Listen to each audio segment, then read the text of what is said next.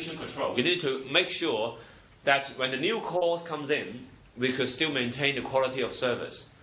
The quality of service that we provide to the other users is still good.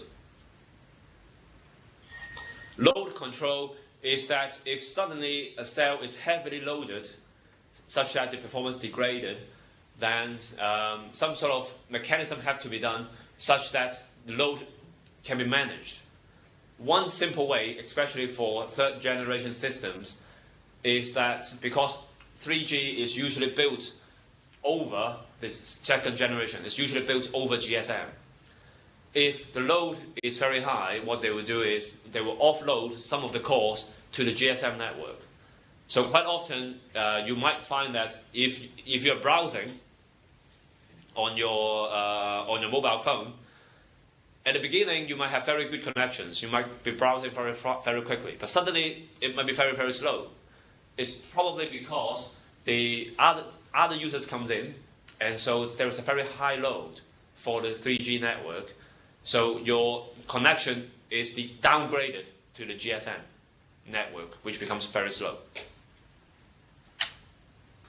Packet scheduling, because nowadays the data that we send is usually in packets. If it's packets, then we could schedule the packet such that we can allow high throughputs for all the users. So these are the common radio resource management schemes. For the next few slides, I'll go through the latest research directions or the latest developments in wireless comms. First one is femtocells. Femtocells is a cell that's very small. As I said, for cellular systems, every cell provides coverage to the cell sites. Usually the conventional big cells is called the macro cells. The cells that are smaller, that provides local coverage, is called microcell. That is maybe in a city center when there are more users, then they need to put a microcell to provide extra coverage. There is also something called picocell. Picocell is to provide something even smaller size. Maybe in an indoor environment, in a shopping mall, they might be using a picocell. However, there is now an even smaller cell called femtocell. Femtocell is for a user to connect their DSL, the digital subscriber line, or their phone line, back to the base station or to the service provider. By doing so, if you buy a femtocell equipment, if you plug it into your phone line, what will happen is that it will provide additional coverage to your mobile phones. So if you are living somewhere, or if you work in somewhere that you don't receive very good coverage, you buy a femtocell, you plug it in, and you'll get very good coverage. That's what femtocell is doing. So femtocell is a very small cell with very low transmission power.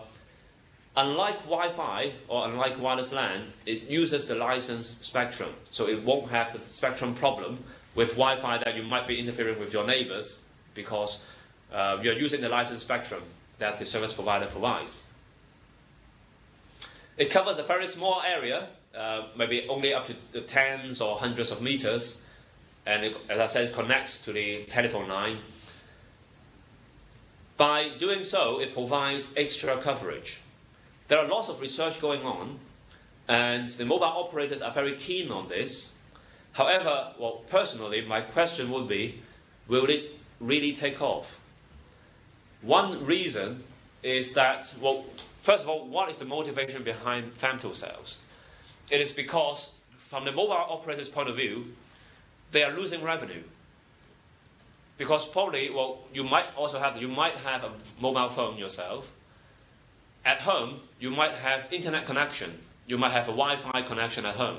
So once you go back home, what you will do is, you go online using your laptop, you connect through your Wi-Fi, and nowadays, because VoIP, voice over IP, is so common, people might also talk over the internet instead of using a mobile phone. So from a mobile operator's point of view, they are losing revenue to wireless LAN. Femtocell will is trying to grab some of this losing ground back, because if the mobile operator can persuade users to buy femtocells, plug it into their home, and provide better coverage, then hopefully the mobile users will use their phones to connect to the service operator.